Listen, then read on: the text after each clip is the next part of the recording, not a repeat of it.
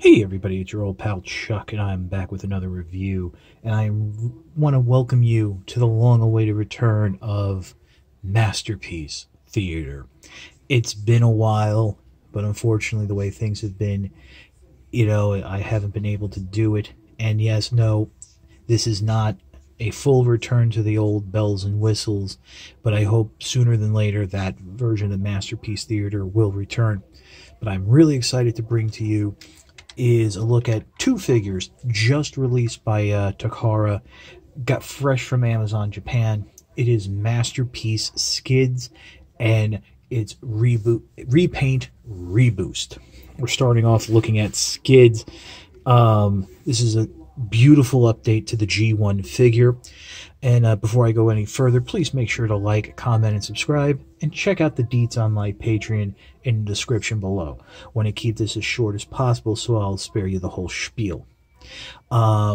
Skids is a licensed reproduction of the Honda City Turbo. The Honda City is actually the most beloved car in Japan. It has been featured in television shows, anime, Transformers. Really is a cultural touchstone. As TF Wiki puts it, the car is more popular than the character Skids ever was. It was available in a variety of colors back in the Diaclone days. And Reboost is who we'll take a look at a little bit later, is the Honda City R, which is the car.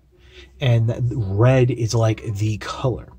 But Skids comes with a double barrel laser as well as a liquid nitrogen rifle. Now, none of these look like, with the exception of the double barrel laser, the nitrogen rifle does not look like the actual rifle the toy originally came with. I think this is more based on the animation model, which is fine and kind of cool. Now both weapons can either peg into the side or on the top of the forearm. They're not actually held in the hands, which are partially articulated. 3 fingers and the 1 index. You can open and close. It's really just designed to hold. It's really just designed to open and close to hold items and weapons. That is a nice touch, because if you remember the original toy, the weapons just pegged in, clipped on the arms. Some of them were sideways, some of them were up and down. Now we're starting off in robot mode here with Skids. Don't worry, I will show the transformation with Reboost, because I figured this was the fun way to start. As you can see, there's the head right there. Nice update, very indicative of the animation model. All of these colors are very nice. You have this purplish blue for the legs and main body, a sky lighter blue for some of the joints and arms. You can hear those ratchet joints there in the leg. You have some outward movement there, swivel. Really great, fun figure. Just got a little grabby there. With one of the panels, it was kind of just slid it out of position. Oh boy. There we go. Just back like that. And just saw the weapon pop out, but that's okay. Again, can go in the top, go into tabs on the side. Really nice, really cool looking. A lot of features to this robot. You got a waist swivel, all of that. But you know what? I'm sure you want to see more of the transformation and some of the gimmicks in vehicle mode. So we'll pause, take a look at Reboost. And here is Reboost. As I mentioned, Reboost is a licensed Honda City R. And like I said, this is the car in Japan. The cultural touchstone. I wouldn't be surprised after Crosscut to see this repainted again as a police vehicle. I think it was actually used as a police vehicle in real life in Japan, but it was definitely featured in at least one anime, if not more. Reboost also comes with more accessories. Besides a different set of weapons, which are closer to what the original Skids toy and Diaclone robot came with. It's also, the figure also comes with a scooter with a little holographic pilot. And let's take a closer look at the scooter and pilot, which is based on the original Diaclone toy. The pilot is just a clear plastic version of the Spike Witwicky figure that came, I think, with the latest Masterpiece Optimus Prime. Scooter is a nice little update to the original Diaclone toy. It actually can transform. It folds up for storage in the back, which the original Honda City came with like a little scooter. What you want to do is flip up this back panel to free up that little black seat, rotate it out to the side, rotate the handles of the scooter in, and then fold them down into the main body. Continue to rotate the panel there all the way up so that it's actually flush with that ribbed section. When going back into scooter mode, make sure that's flat, and this will push down and sit flatly. Put that off to the side for the second as we come in and take a look at the actual car. A little bit of die cast here, some nice paint work on the details and all that great stuff. Just give it a little squeeze there. Really, this is one of the best, I got spoilers, this is one of the best Masterpiece vehicles I've handled in a while. You don't need a degree from MIT to transform it. Let's come around the back here to open up the back. Get a thumbnail underneath. Just try to get it started a little. And really what you're going to do, once you get it up a little, you want to pull it out to be able to open it all the way.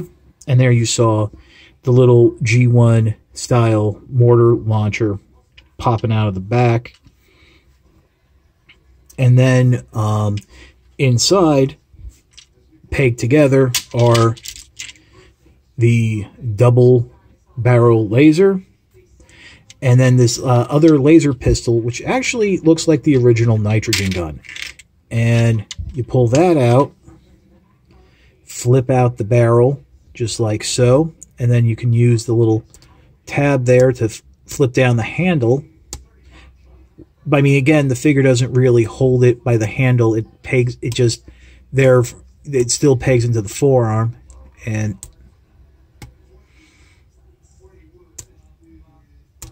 so, of course, it's giving me a little bit of a hard time.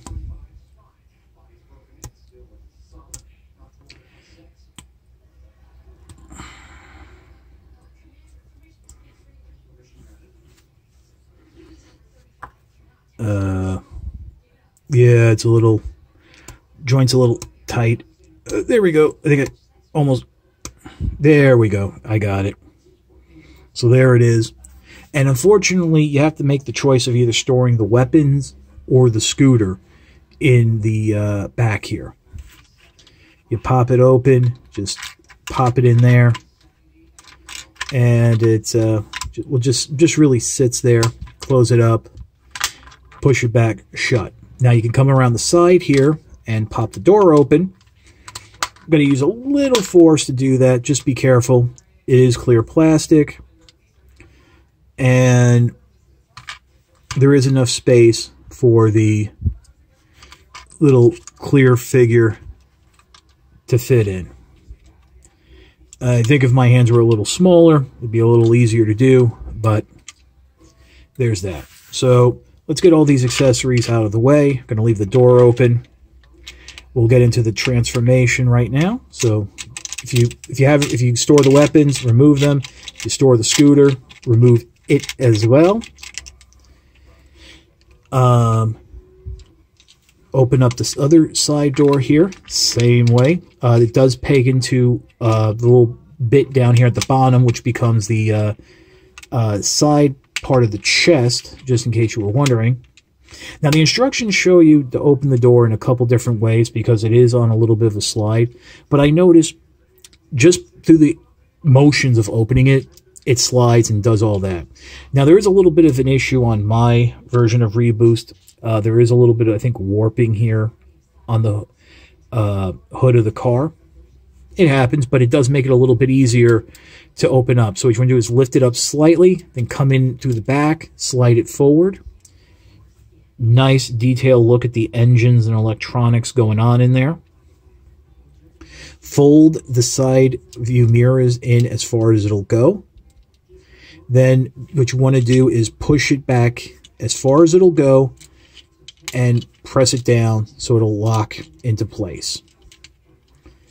And there you go. Now to continue with the transformation, you're going to pop this roof section free. It might, just from opening the back hatch, might do that naturally.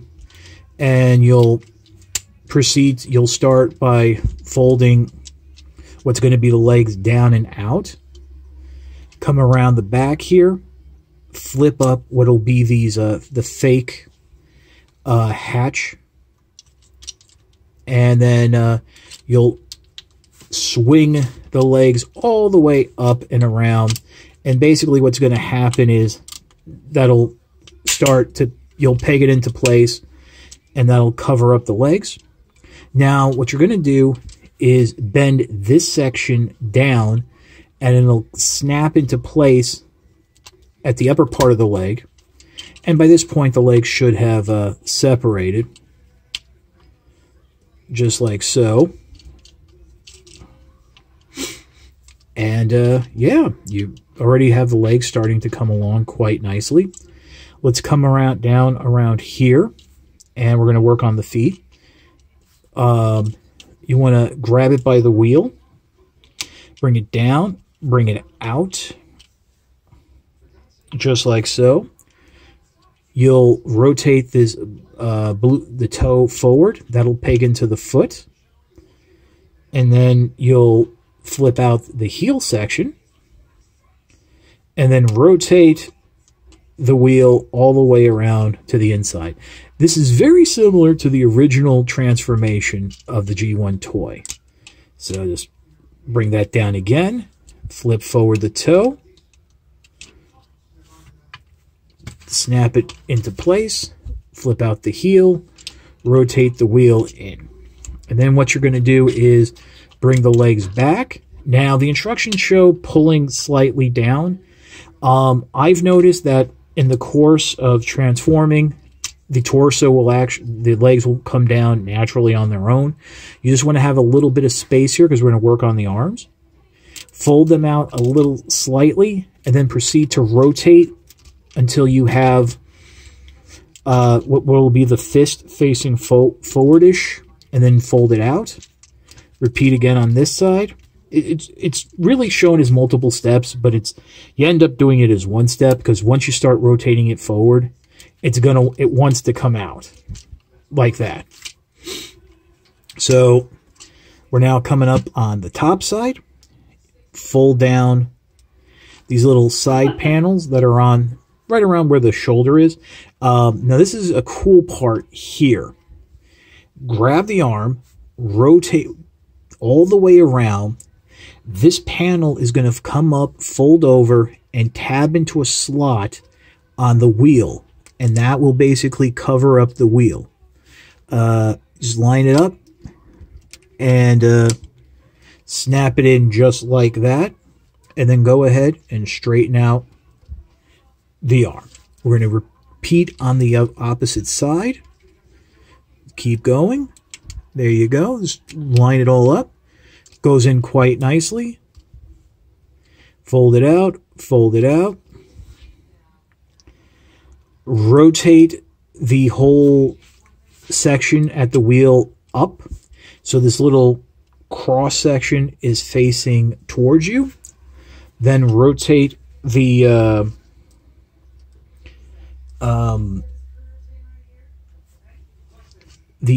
arm right above the elbow, bicep joint right there, and right there, and then just rotate it down on the arm joint. And believe it or not, we're almost done. The next big thing we're going to do is start collapsing the torso down. You'll go ahead and bring the front of the vehicle forward. Now, I recommend keeping the arms out at a little bit of an angle to do this so you can have a little view. The first step is, let me rotate that back. See these blue sections? They're going to come up and peg into the side there. Now, the next step is these side panels fold up, and there are two slots right underneath the hood that they peg into. And that will help secure the arms and the torso into place. I do notice on Reboost, they tend to peg in a little bit easier than, say, on Skids, which is a good thing. Now, we're going to deal with the little backpack section. Push the hatch down. Push it in. Fold it up again. And then fold it down, the roof down, so the windshield pops up. And this is going to fold backwards. And there's a slot in that groove, in that little folded groove section you made with the hatch and the back part of the roof. There's a slot that's going to tab into the right there, and that will also help secure joints into place. Make sure everything is pegged down. And then finally, come in here, grab, this really helps you have a fingernail, which I do, little notch right there, you bring up the head, swivel it up all the way, and here we have Reboost in its robot mode. Oh, I almost forgot. There is one step that the instructions show, and that's pulling out the legs to the side. You grab them here, and they're supposed to pop out. I've noticed that during the course of transformation, especially when transforming the legs, they'll move into position on their own. But when going back to vehicle mode, make sure the first thing you do is that you push them back in. They should feel a little snap or a pop or something, but that's what they do. And to get them out, just push out right there. It does make a difference to how the figure responds to the transformation, the legs coming together, everything packing up, stuff like that. So, yeah, I really wanted to make a note of that one little spot. I'm sure if I mentioned, but there is some great ankle tilt here, as well as forward and back movement. I mean, they really, I think Takara knew that this was going to be a desirable figure because of the whole city anniversary. It's 40 years, by the way. We'll pause and we all feel old, but yeah. So there's Reboost's head. Let's armor him up. Now this laser is what I think the original liquid nitrogen rifle was based on. I think according to the little bio, this is a laser dagger blaster that actually will not hurt humans or buildings, just Decepticons. And let's armor him up with the classic mortar launcher. Put it on the side there. So yeah, there you go. There's Reboost. Let's have some fun and bring in Skids. You can see the difference in color in terms of,